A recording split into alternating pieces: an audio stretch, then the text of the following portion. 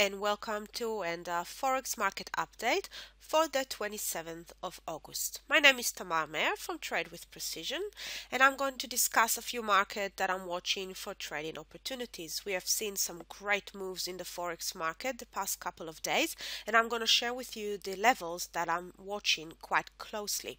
Now, before we head on to the chart, I want to tell you about the webinar that we have for you today, and that is about learning how to trade CFDs and learning how to utilize CFDs to trade commodities.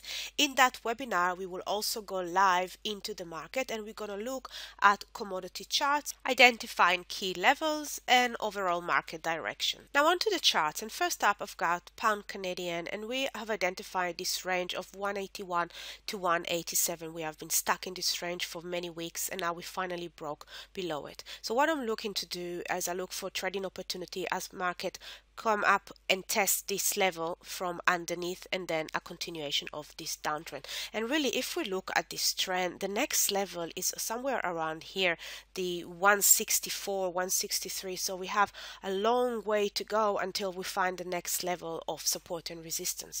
So coming down into the daily, and we can see how nice this level has been acted as support and now finally broken yesterday, and now I look for it to act as resistance. So I'll be looking for trading opportunities. I would look for a small bearish candle here rejecting this level. I would look for the moving averages to catch up with price and then take an opportunity to the downside. The next market that I really like the look of, and again broke through some key level, is Euro Aussie. And let's just zoom out on this area and see how many times the market has touched through this 1.42. We have touches here, touches around here, over here, and some more around here. This is a very strong level on Euro Aussie, and now the price sitting below it with the next level of support and resistance around the 1.4 mark. So trading opportunities on this pair are actually on the lower time frame, so I'll be looking down at the 1 hour. I'll look for trading opportunity as the market pull back into the sell zone and move away, pull back into the sell zone and move away.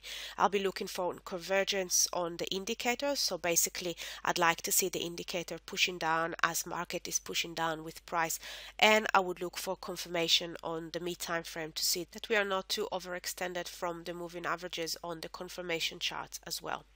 The next market is EuroCAD, and EuroCAD has broke through its level of support and resistance. So the level is 1.44, and you can see how many times market has touched through that level and reacted to it. If we'll check this price action on the daily, we can see the break that occurred yesterday. So we broke down with a very big decisive candle right here. So what I'm looking to do over here is a pullback into this level to test it from below and then a continuation of the downtrend. We can see that the indicator are pushing down and they are converging to the downside as well.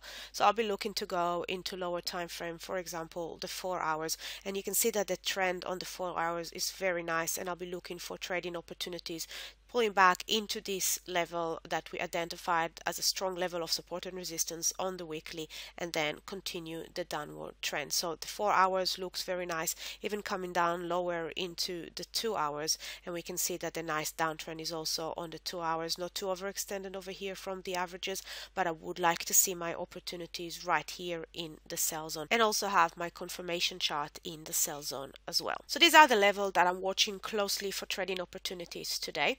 Hope you have a fantastic trading day, and I'll speak to you soon. Bye for now.